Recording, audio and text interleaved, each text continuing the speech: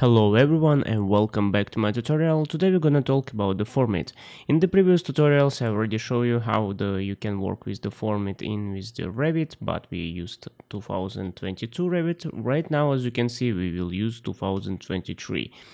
The one thing we have the difference, you need to install any patch to use, for example, the Formit with the Revit in one time.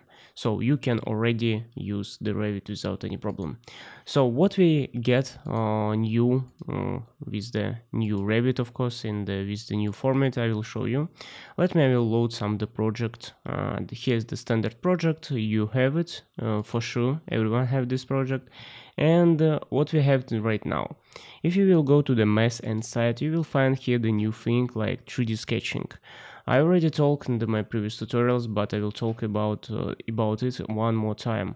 If you click on it, the Revit will ask you how you will use your Formit with the exactly all the elements what you can see right now, or you wanna select some objects to see it on the Formit. I will say I wanna launch the Formit with the visible Revit objects, so it means what I can see right now on my screen. The Revit will export it to the Formit and will load the Formit. So it takes a bit time. It depends your model. Sometimes it take the few seconds. Let me wait.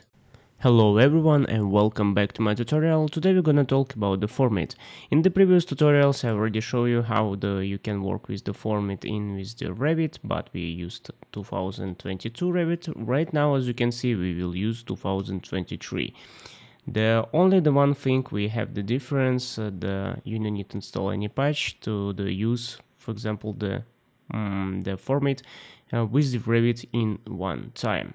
So you can already use the Revit without any problem. So what we get new with the new Revit, of course, with the new Formit, I will show you. I will load the project. Here's the standard project. You have it for sure. Everyone have this project.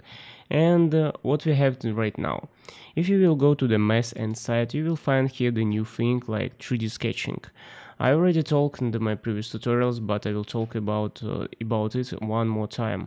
If you click on it, the Revit will ask you how you will use your Formit with the exactly all the elements what you can see right now, or you wanna select some objects to see it on the Formit. I will say I wanna launch the Formit with the visible Revit objects, so it means what I can see right now on my screen. The Revit will export it to the Formit and will load the Formit. So it takes a bit time. It depends your model. Sometimes it take the few seconds. Let me wait. I will do it here. I will create the line. I will create here the line, for example. Here will be line like this. And one more I will create, not line, I will create the arc. Here, and sometimes it's really hard because I need like this. Create. Okay, here. As you can see, we get 3 lines. 1, 2, 3. So we can create now loft. We'll go to the creating the loft. I will select one object. I will select enter. I will select another object. I will select another object and enter. And as you can see, we're creating the loft. We can continue to creating the loft. I will do it one more time. I will use this one, enter, and this one, enter. And we're creating something strange things like this. Anyway, let's try transfer to the Revit, and it's here.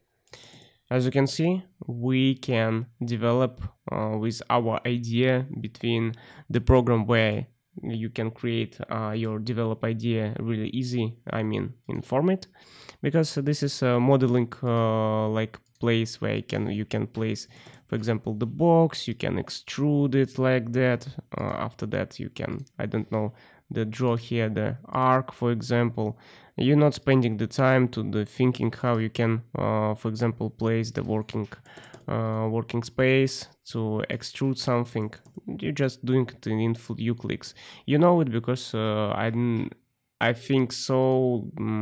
I think the almost the people who working in the architecture using the SketchUp, and the format is pretty similar to the SketchUp.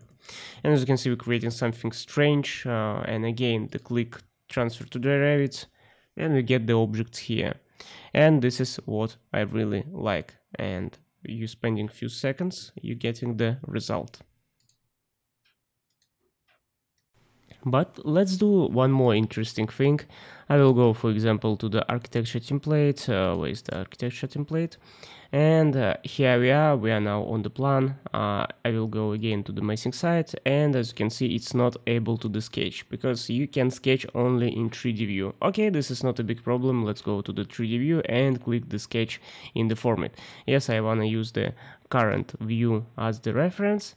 We don't have any object here, only the levels. And yeah, one more thing. Levels also exporting to the format. If you will go here to the levels, you will see your levels too, just in case. So now let's go to the module. I have here the model 3D context creator. If you don't have it, go here and you just apply it. It's from the Matter Lab. You will find it. All the nodes here, it's free. Just click which you want and you will get it on the right position here. So, and why we need it? Yeah, for example, I will make like that. I will say create, so we get like 25 seconds, and we get area where exactly our location is. How you can understand where is your location? Go to the design tools, so click location, and you will see your location. Of course, you can change it. As you can see right now, it's Moscow. So it doesn't matter which location you will use, it will export it from the as I understand, from the OpenStreetMap. Okay, we get some context, like our city. Now we can simply click to the send to the Revit. He needs the middle file. So as I said before, this is file between exporting from the one program to the another program. Just save it as you want. I just resaving. I'm not creating every time the new one. And here is we are in Revit. As you can see, we get the model, and we always able to change it. So it's the biggest thing what I like, because if you will go back to the format, where's my format? If, for example, you will change this building, I don't know, maybe you understand it's, I don't know, we need to change the height of this building. Maybe it's not right from the OpenStreetMap. Let me will save it, and I will send it again to the Revit. Where's the Revit? Revit is here, and the building now is much higher than it's before. As you can see, I just spent a few seconds to get this idea. So maybe you will start your design idea from this context around your building, who knows. But you should try it. It's only the one main function what I want to show you today, because I think this function have really great possibilities. If you want to know about the format more, not only how to use, for example, like between Revit and between format, let me know below the comments and I will go more deeper, because as I said before, the format also have the Dynamo, and it can be so useful right now when the Revit and format, it's like a one program. So for today it's finished. Thank you guys for watching and see you next time.